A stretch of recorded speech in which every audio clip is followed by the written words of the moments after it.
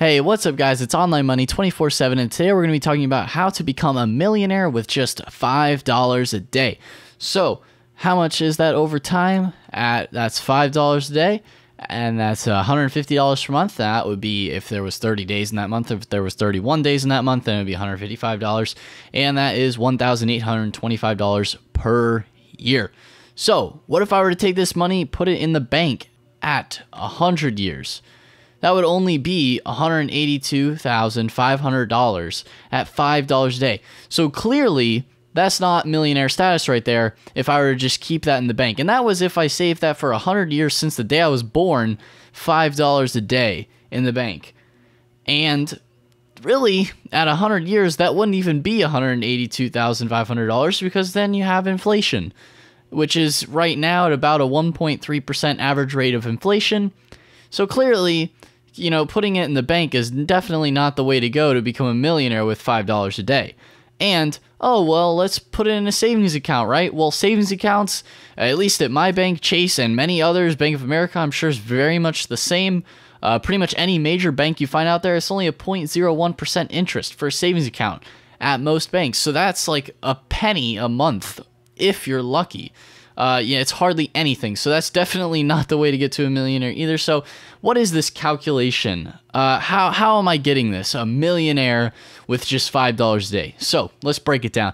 The current principal, that means the starting amount that you're starting with. Let's say you're starting with $0, okay? You have nothing. You're starting with zero and you're going to be investing $5 a day. So the annual addition, like I said before, that would be $1,825 a year, okay? You do this for 40 years, so you leave 40 years of growth for this. Now, I'll explain in a little bit how you can, shrink that time. But this is, if you were to do just $5 a day, 40 years, at an 11% interest rate, which I'll also get into. So 11% interest rate is obviously compounded once a year.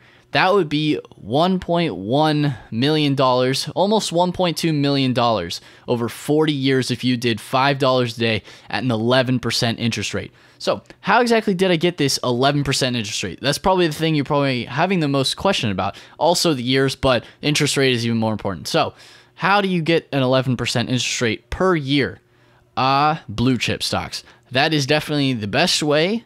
Very secure companies that you can trust, that have a great track record, that have been doing this for years. They've been slowly growing for years upon years. They pay dividends. Very strong, secure companies. So what are some examples of some blue chip stocks that you would be investing in? Well, Johnson & Johnson, McDonald's, Coca-Cola, companies that have been around for at least 50 years. They've been around for so long. Great track record, really great balance sheet, very strong blue chip companies, and those will give you probably even better than an 11% interest rate, but that is on average based on, economic ebbs and flows. Sometimes the market's going up in general, sometimes it's going down a little bit. So on average, you can expect at least an 11% interest rate, including your dividends as well, that you would receive from these companies, such as Johnson & Johnson, McDonald's, or Coca-Cola. So you're going to want to invest in blue chip stocks. That's how you get that 11% or higher interest rate per year. And so, yay, now you're a millionaire at $5 a day in 40 years. Whoop-de-doo. Awesome. Now, the biggest question everyone is having is, well, that's too slow. I'm already 40 years old. I'm going to die by the time I get that amount of money. So, I guess most people watching this video is probably around the 20 to 30 range. So what if that's too slow for you? What if waiting 40 years, so say you're about, 20 years old, you wait 40 years, now you're in your 60s. So that's about time for retirement. So that'd be great. If you're looking to retire around that year, but what if you want to retire a little earlier than that? With exponential growth, obviously it's going to come slowly in the beginning. As you can see in this chart here, the gains increase rapidly over time. So how do you want to increase that rapid growth over time faster? Is this too slow for you? Well, then throw more money at it. Throw more than $5 a day. And you're going to significantly increase that graph. It's going to speed up faster if you throw more money at this per day, per month, per year. I generally probably look at it at a per month or per year basis. It's kind of hard to look at things at a per day basis because that's a lot of positives, negatives, but at least per month, per year, put in more money. It's going to speed up. You're going to be able to get this in a much faster time than just a millionaire at $5 a day in 40 years. But you know, that's how you do it. A millionaire at $5 a day, 40 years, as you saw in the calculation before, you know, almost $1.2 million in 40 years at just $5 a day with an 11% interest rate. So like I said, if it's too slow, throw more money at it, you know. Find other ways to increase your income. This is going to get your gears grinding to try and throw more money into that investment pot, because that is how you're going to become a millionaire even quicker, is if you can throw more money into your investments, you know, increase your income. That's going to speed it up the fastest. But, you know, that's how you become a millionaire. It's definitely the slow growth, the exponential growth over time with compounding interest. If you want to play around with the calculator that I used, just search a compound interest calculator on Google and you should be able to find one. But that's kind of how I played around with that, figured out how you could do this with just $5 a day over the course of 40 years, which is not too crazy. You know, that's a normal retirement, and you're able to retire with $1 million, over $1 million.